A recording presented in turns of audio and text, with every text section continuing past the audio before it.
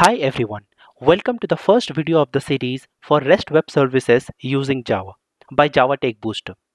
In this video, we are going to talk about REST web services from theory to practical, and we will discuss various concepts end to end throughout the videos. The purpose of creating this video for me is to give you an overview of REST web services so that you can create a full-fledged REST API by the end of the series with minimal configuration changes.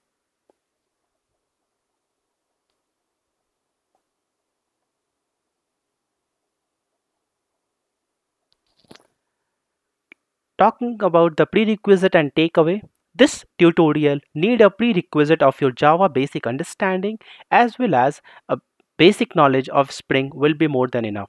But even if you are very new to Java, don't worry about it. I'm going to explain every step in this tutorial from basic so you will not face any difficulty. Talking about the takeaways, after this series, you should be able to understand the concept of REST Web Services architecture design, the various ways of creating REST full API, and also you will learn on how to create a full-fledged REST web services.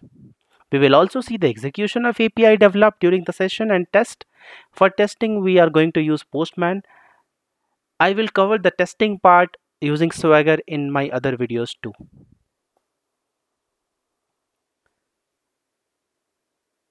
So let's start to the part 1 of this video series is understanding of REST web services. Here we will talk about the API and what is REST web services, why REST is so popular currently, how a REST API actually works.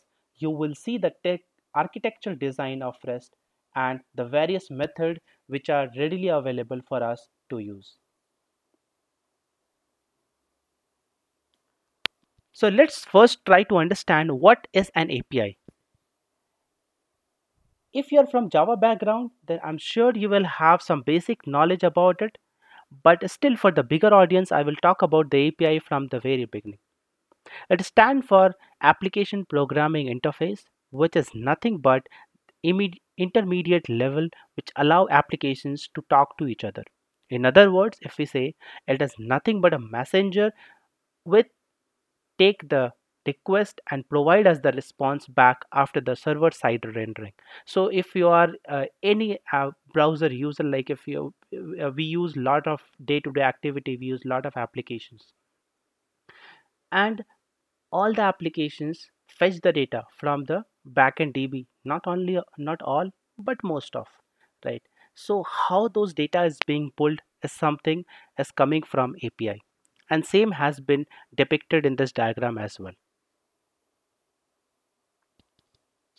There are different ways that we can create API which follows the REST protocol, we call them REST APIs. RESTful web services or REST API are lightweighted, highly scalable and maintainable, and very commonly used for creating APIs for web-based applications. Exchanging data between software applications written in various programming languages can use web services to exchange data of the computer networks like internet and manage similar to inter-process communication. So with this, I hope it is clear what exactly is REST. This diagram is shows that there could be various heterogeneous environment used for developing a REST API. REST tells you develop your code in whatever technology you want and just call me when needed, and I will provide you the data in JSON format or YAML or normal text. With that, if there are different developer like Java, Python, Scala, all these can connect to REST, which make the system loosely coupled. And this is the highest demanding feature in the world of microservices.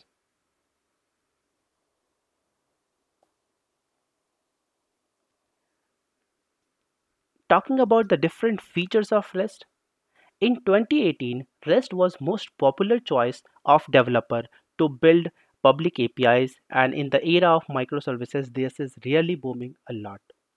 You can find many examples all over the internet since all Big social media site provide REST API so that developer can seamlessly integrate their applications with the platform. With the help of REST services, these web applications can reside on different environment. Some could be on Windows, some could be on Linux. So all these environment can easily talk to each other using REST protocols. REST architectures allow developer to deliver data into multiple format like plain text, XML, most popular ways JSON, which most of the developer uses. Talking about JSON a little bit, it is a name value pair which consists of ordered list of values that are universal data structure by most of the programming languages. And JSON can be easily integrated with any language. That's the reason it's most flexible and preferable way of exchanging the data. As we discussed in the cloud-based architecture era, it's make more sense of web services to be programmed in REST to make best use of their functionality. Talking about the REST architecture design, REST basically indicate representational state transfer, which means everything in REST is a resource and every request that comes is a new request for the REST API.